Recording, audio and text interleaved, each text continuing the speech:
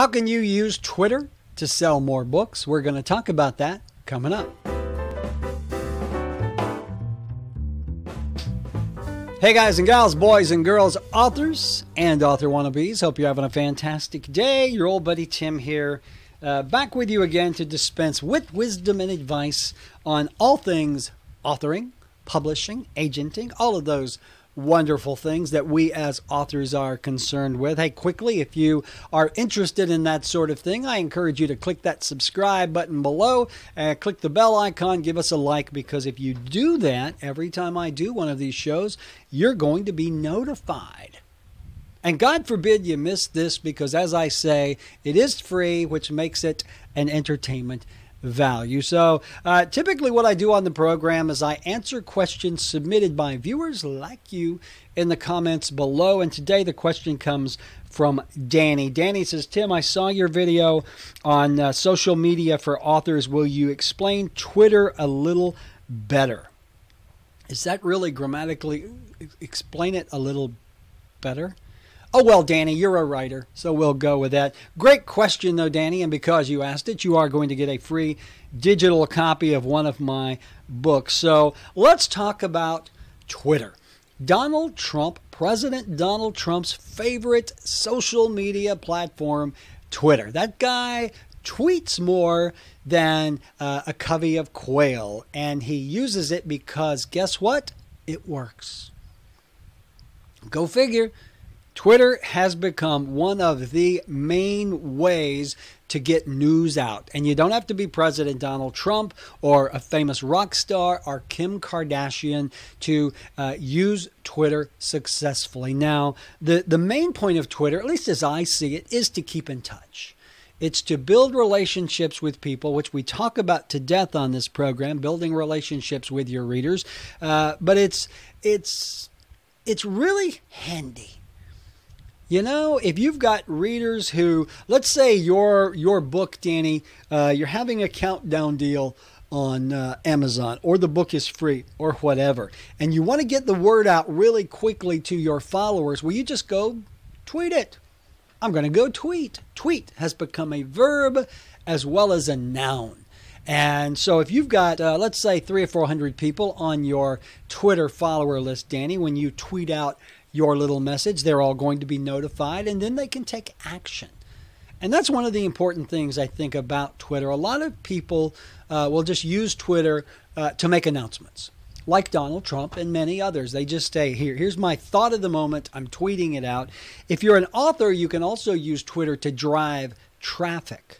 All right. And I do this on a daily basis. If you're not on my Twitter follower feed, just go to Twitter and look for Tim Knox, and there I be. And so what I do is anytime I've got an announcement to make about a book or whatever, I'll tweet it, but then I will always include a link either directly to the book or to the website. So that's one of the ways I use Twitter, is as a funnel to get people over to where I want them to be. Now, if you're not familiar with Twitter, you'll have to excuse me. It's summertime in Alabama, and I have my usual summertime cold. Oh, coffee makes everything better, especially in a dog cup.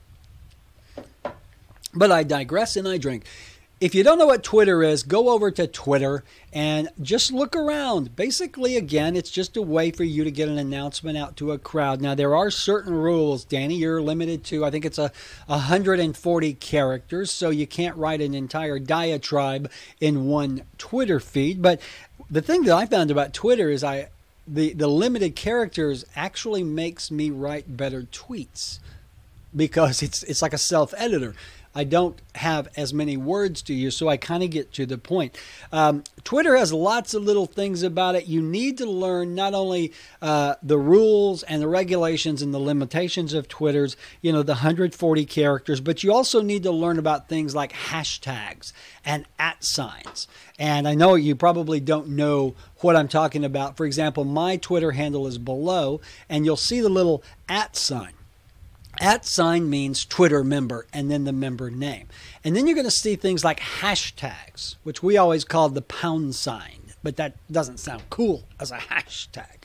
And hashtags are typically used to denote keywords and create pages. And again, I don't have the time to go in depth into Twitter, but they have great tutorials and they have a great FAQ. So the question for this is, should you use Twitter as an author to help sell books, build your brand, drive traffic?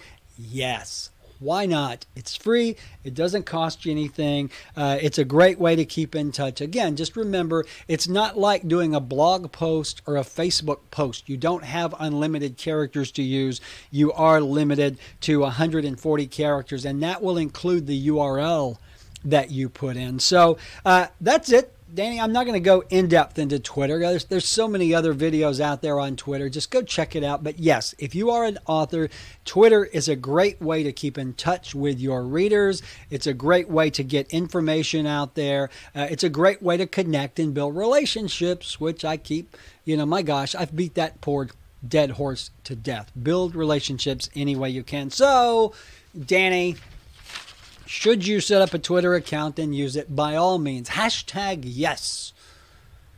Hashtag set up a Twitter account. Okay, guys, I hope that was helpful and not nearly as confusing as it sounded in my head as I was saying it. The bottom line is, yes, Twitter is a great way to keep in touch with your readers. Set up a Twitter account, learn the lingo, do the tweets, and you too can become like our president and become a master tweeter. Okay. Hey, don't forget, if you like what I do on the program, please subscribe below. Click the bell notification icon and you'll be notified every time I do one of these. And also, if you have a question or comment, drop it in the comments below. And if I use your question on an upcoming show, like I just did Danny, you will get a free digital copy of my book. Danny, I hope that was helpful. Go tweet something. Danny, go tweet that Tim was very helpful today. Go tweet for Tim. I like that. This is going to be my new slogan. All right, guys. Hopefully in some strange, confused, pathetic way, that helped you become a better writer. If it did, go tweet about it. I thought I put that. I did, tia put that. Cut the camera off.